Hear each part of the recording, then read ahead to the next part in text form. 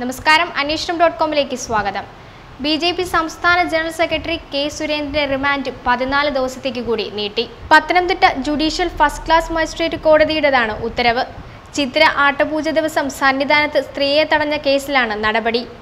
ഇതിനിടെ സുരേന്ദ്രന് ജാമ്യം നൽകുന്നതിന് സർക്കാർ ഹൈക്കോടതിയിൽ എതിർത്തു. ശബരിമല ആക്രമണ ഗൂഢാലോചന കേസ് നിലനിൽക്കും.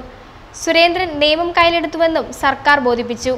സുരേന്ദ്രന്റെ പ്രവൃത്തികളെ ന്യായീകരിക്കാനാകില്ലെന്ന് കോടതി ചൂണ്ടിക്കാട്ടി. എത്രനാൾ ഇങ്ങനെ കസ്റ്റഡി തുടരുമെന്നും കോടതി ചോദിച്ചു. കഴിഞ്ഞ മാസം 17-ന് അറസ്റ്റിലായ സുരേന്ദ്രന് റാന്നി കോടതി ജാമ്യം നിഷേധിച്ചിരുന്നു.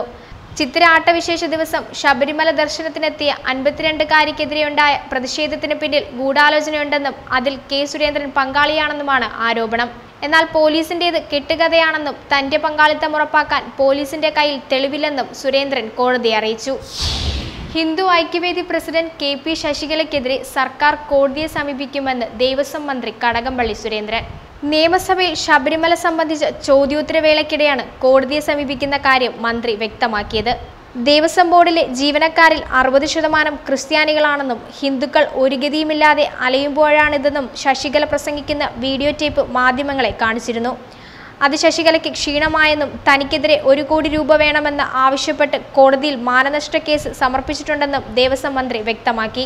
ശശികലയുടെ വെല്ലുവിളി ഏറ്റെടുക്കുകയാണെന്ന് പറഞ്ഞ ദേവസ്വം മന്ത്രി അവർക്കെതിരെ കോടതിയെ സമീപിക്കുമെന്നും വ്യക്തമാക്കുകയായിരുന്നു. ഇത്തരത്തിൽ ഭ്രാന്ത് പിടിച്ച വർഗീയ പ്രചാരണം നടത്തുന്നവർക്കെതിരെ സർക്കാർ കർശന നടപടി സ്വീകരിക്കുമെന്നും കടകംപള്ളി സുരേന്ദ്രൻ സഭയെ അറിയിച്ചു. രാജു എബ്രഹാം MLA ശബരിമലയുമായി ബന്ധപ്പെട്ടുള്ള വ്യാജ വാർത്തകളെക്കുറിച്ചുള്ള ചോദ്യം ഉന്നയിച്ചപ്പോഴാണ് ദേവസ്വം മന്ത്രി ശശികലയ്ക്കെതിരെ കോടതിയെ സമീപിക്കുമെന്ന് വ്യക്തമാക്കിയത്. MLA-മാരുടെ സത്യാഗ്രഹം അവസാനിപ്പിക്കാൻ സ്പീക്കർ മുൻകൈ എടുക്കണമെന്ന് പ്രതിപക്ഷ നേതാവ് രമേശ് ചെന്നിത്തല നിയമസഭയിൽ ആവശ്യപ്പെട്ടു. സന്നിധാനത്ത് 50 വയസ്സിന് താഴെയുള്ള യുവതികളെ എത്തിക്കാൻ തമിഴ് ഹിന്ദു സംഘടനകൾ ഒരുങ്ങുന്നതായി റിപ്പോർട്ട്. ശബരിമലയിലേക്ക് 50 വയസ്സിൽ താഴെയുള്ള 40 സ്ത്രീകളെ എത്തിക്കാൻ തമിഴ്നാട്ടിൽ നിന്നുള്ള ഹൈന്ദവ സംഘടനകൾ ഒരുങ്ങുന്നതായി പോലീസ് രഹസ്യ റിപ്പോർട്ട്. നിലയ്ക്കലിലെയും പമ്പയിലെയും സന്നിധാനത്തെയും സ്പെഷ്യൽ ഓഫീസർമാർക്കും കോട്ടയം പത്തനംതിട്ട പോലീസ് മേധാവികൾക്കുമായി ദക്ഷിണ മേഖല ADGP അനിൽകാന്ത് IPS നൽകിയ റിപ്പോർട്ടിലാണ് വിവരം. കഴിഞ്ഞ തിങ്കളാഴ്ചയാണ് റിപ്പോർട്ട് നൽകിയിരിക്കുന്നത്. എരുമേലിയിലെ വാവരുപള്ളിയിലും സന്നിധാനത്തും ഇവരെ പ്രവേശിപ്പിക്കാൻ ഒരുങ്ങുന്നതായാണ് റിപ്പോർട്ടിൽ വിശദമാക്കുന്നത്.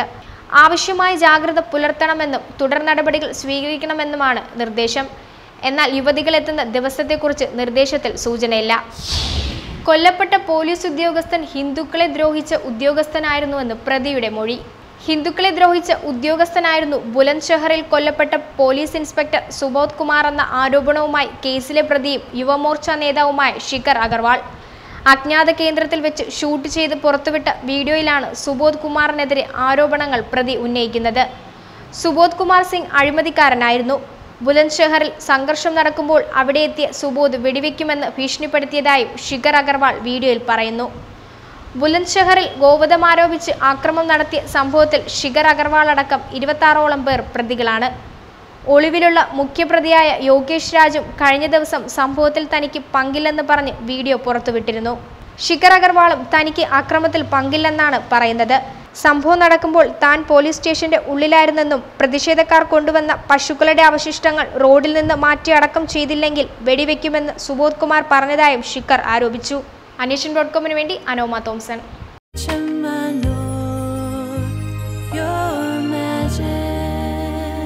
Trusted tradition of 155 years. Chemanur International Jewelers.